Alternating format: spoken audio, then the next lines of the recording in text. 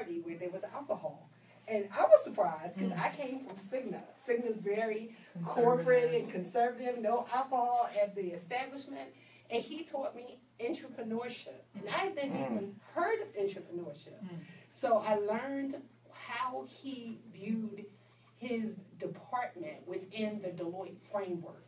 So we went from supporting 16,000 American users to supporting 130,000 worldwide. In 3 years. My team was in Hyderabad, India. So I definitely learned that you could do more than you thought possible. He just expanded my possibilities. He was in a PhD program and wrote a book at the same time. Wow. Exactly. It was wild. So I said to myself, Nicole, what are you doing? How are you contributing to the community? How are you giving back? What are you doing with all this IT knowledge? So I decided to start a business and connect business owners to each other through a website called Diverse Philly.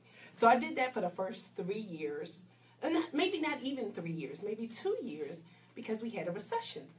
So I didn't know that you could stop being an entrepreneur. I was so new. I was brand new to the industry, so I kept going. I kept going, suffered through it, and was fortunate for the Urban League to come in my life. The Urban League had been servicing the minority community in Philadelphia for 100 years. And they said, okay, we keep getting job opportunities, but the state of African Americans in Philadelphia hasn't changed. So let's go down the entrepreneurship path. And I was hired as one of their first consultants. Wow. Exactly. And that came from social media. There we go. That came from LinkedIn. That digital footprint. It was a great way for me to leverage what's going on for 3,000 people. I can't call everybody and say, what are you doing today? So social media definitely allowed me to see what was going on quickly. 15 minutes just perusing and making sure you stay connected.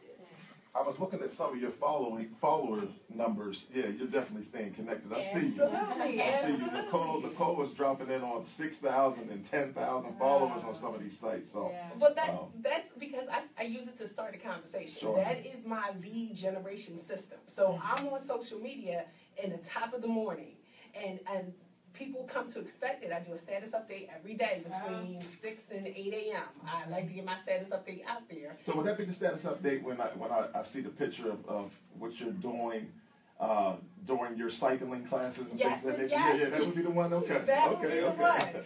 Because during the entrepreneurship journey, I realized I had to grow spiritually, I had to grow mentally, and I had to grow physically. I lost 70 pounds. That's a great. Wow. You know what? Oh my gosh. That's a great point because we had. Wow, that's kind of been a theme through this Women's History Month thing because when Wendy Weiner was on, she spoke about some of the challenges and the things that she's doing to allow her to be 100% into her career, but it involved her losing weight and things of that nature.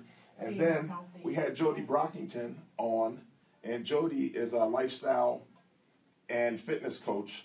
And a big piece of her discussion is, with her 28-day FOJ challenge, is getting healthy to be your best.